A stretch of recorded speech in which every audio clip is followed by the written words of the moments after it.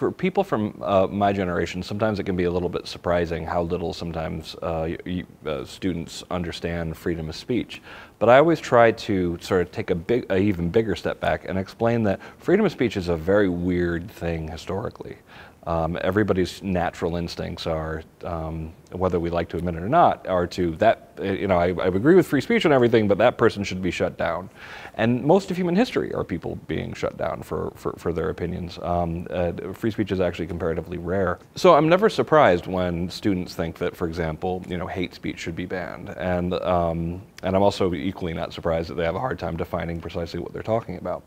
Because I think we don't do a very good job of teaching people and students, particularly today, how a lot of the good and decent beliefs that they take for granted were at one time considered highly controversial. Everything from gay rights to civil rights to women's rights were things that were considered, you know, indecent and not worth mentioning by previous generations.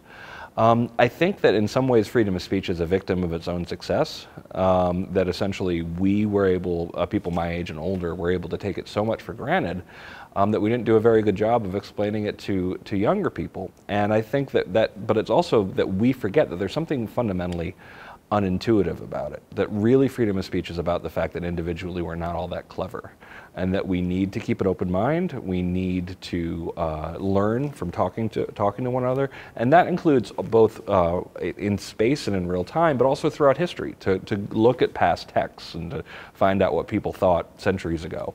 And one of the things that does concern me about what students sometimes seem to want is if someone wrote an article from many years ago and doesn't say it by the currently approved language, that they don't even want to be exposed to it, and that's cutting themselves off from so very much history.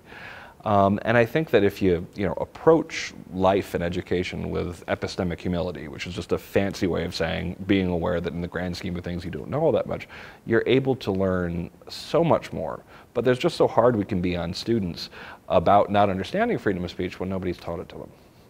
A really common misconception that I run into a lot is that students and a lot of people in general think that hate speech is a category of unprotected speech under the First Amendment. This is completely wrong. The case law is incredibly clear that even horrible bigots have free speech rights too. Now, that's the law though, and one of my jobs is to convince people why that's actually a good idea. And this is the way I put it pretty simply.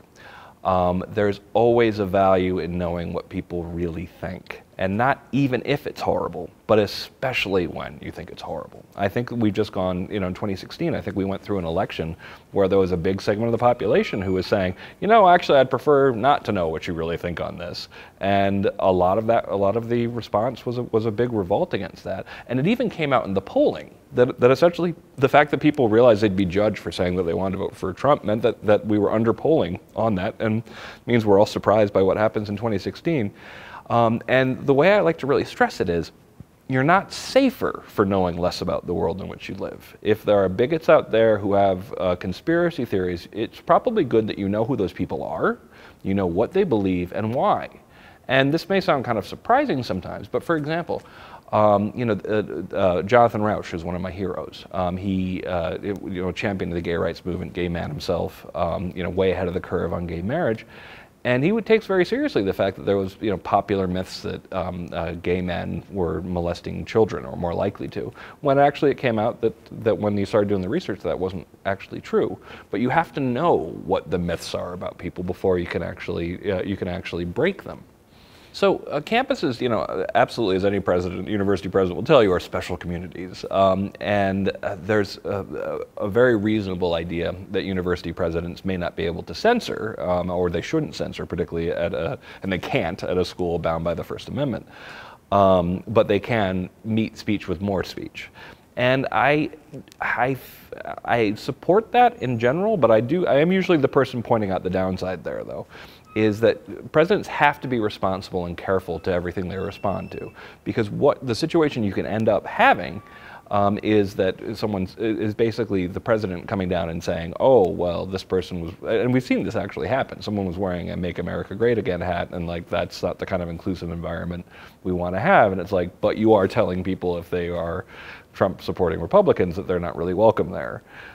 So while certainly a president has a lot of power to use his bully pulpit, what you want to avoid, and what a university really wants to avoid, is creating a sense of orthodoxy, that essentially there's a way to think like this person at the school. Because part of the crazy commitment of higher education is that you are trying to create an environment that is radically open-minded. It's open-minded to its most sacred assumptions, and that's a hard thing to do when a university president feels obliged to actually comment on every single thing and show what side of the issue they're on.